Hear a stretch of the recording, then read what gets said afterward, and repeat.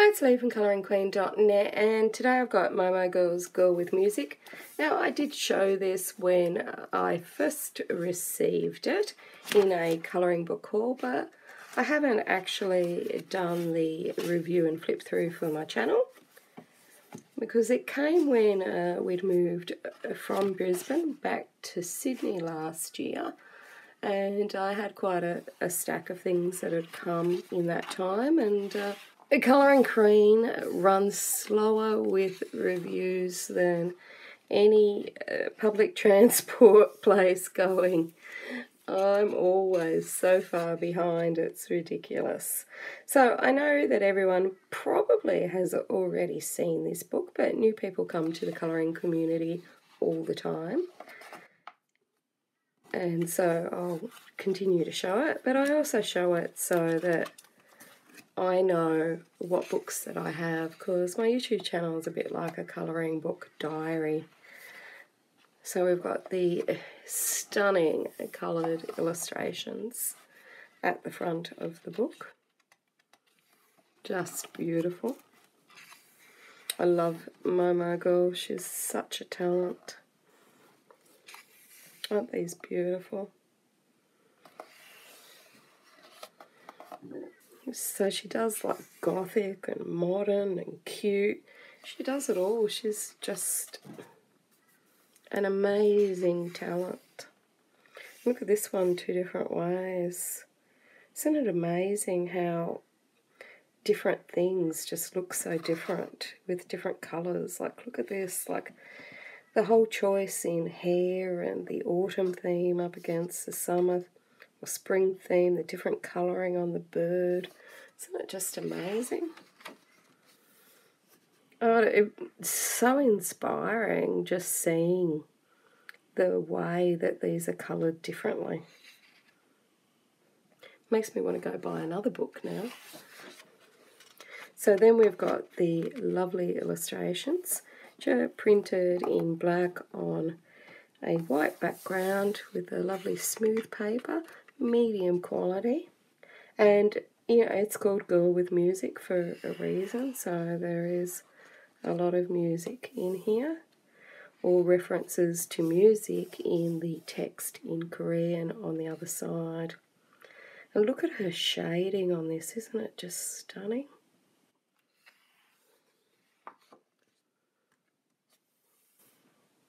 Isn't this beautiful? Everything she does is, you know, just beautiful. Got a double page spread here. She's coming out with a set of postcards soon. And I hope she does another tutorial book as a companion to this one.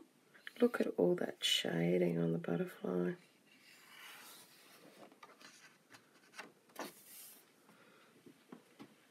Another double page spread. Now it is folding down pretty easily. Might need a good spine cracking. I love how her work looks. It's just so soft and delicate, yet easy to read. And she does the most beautiful hair. You can see so much detail in it.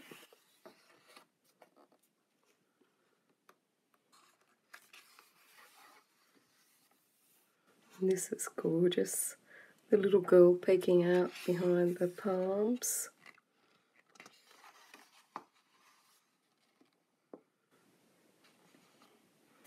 A nice ocean scene. And all the black has already been pre-coloured. And look how she's hidden this mountain view on her back. It's a picture within a picture within a picture. Oh, and this one's so cute. It's amazing how she can just go from one style to another. So cute to realistic-ish.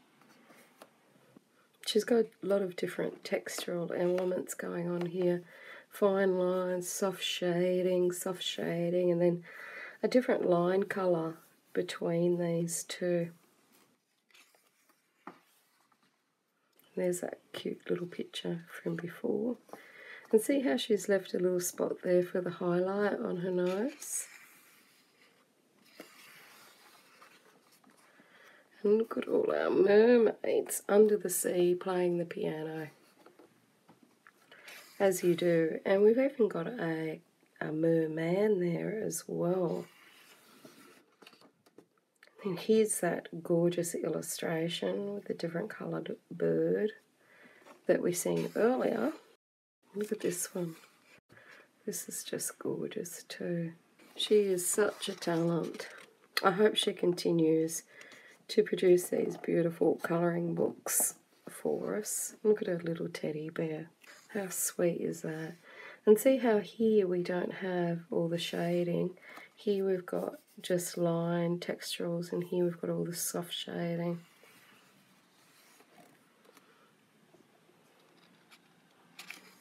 Another stunning picture. Our modern girls. And look at her eyes, look how smoky they are.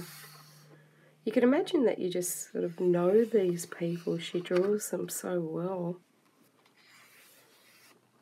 This gorgeous picture is often, you see it on Instagram. It's just beautiful. And it's just lovely seeing all the different versions that everyone does. I love that, how everyone thinks so differently about a picture.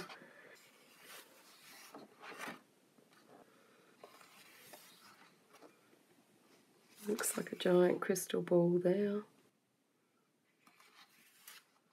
We've got some musical instruments.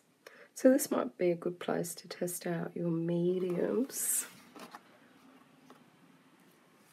This one's very different, with little birds singing and talking to each other. And then we've got the very beautiful shaded girl in the background with the shading on her hair. But the one in the foreground is all line art. So it's kind of half cutesy, half realistic. We've got a stitched binding on there, so you could always snip that if you wanted to pull out these double page spreads. So we've got a polar bear with a mask type face on it, a kitty cat, some penguins and a fan. So I guess it is a hot summer. Hot, hot, hot, hot summer, hot, hot, hot. The party will never be over. Dance with me to Sweet Space Disco. Stay with me till the song is over.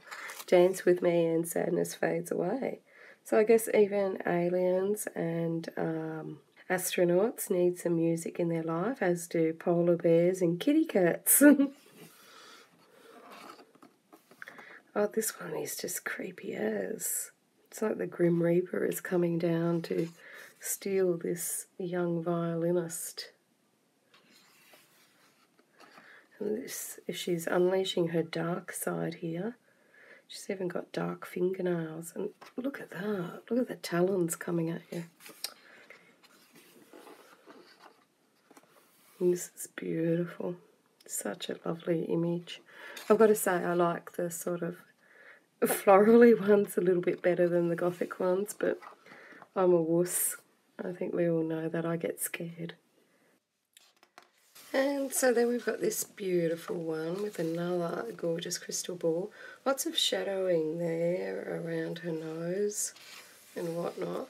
And then the little cutesy skulls on the other side. Another gothic illustration with beautiful look on her face, that tilt upwards, and yeah, it's beautiful, even though it is a little creepy. And then we've got some gorgeous illustrations here. Seems to be something for everyone in this book, more so than in her first book. So if you like gothic, if you like line art, if you like cutesy, seems to be just different things there for everyone. Now, these ones at the end are single-sided. And you might remember those coloured pictures are done different ways from earlier in the book based on these illustrations. So she's really excelled at doing something that everyone might enjoy. So you got something creepy for Halloween, beautiful and pensive for other occasions, cutesy. And these are scaled down from the original double page spreads. So it's nice that you've got a couple of different ways there that you can colour some of those pictures too. And then we've got that gorgeous cover art behind that beautiful dust jacket, the Girl with Poem and the Girl with Poem companion tutorial book. And I hope she does another one for this one as well, a tutorial book, because she's an amazing colourist. I don't know if she did the cover art here, but it's gorgeous. Now I also got some coloured postcards with these as well.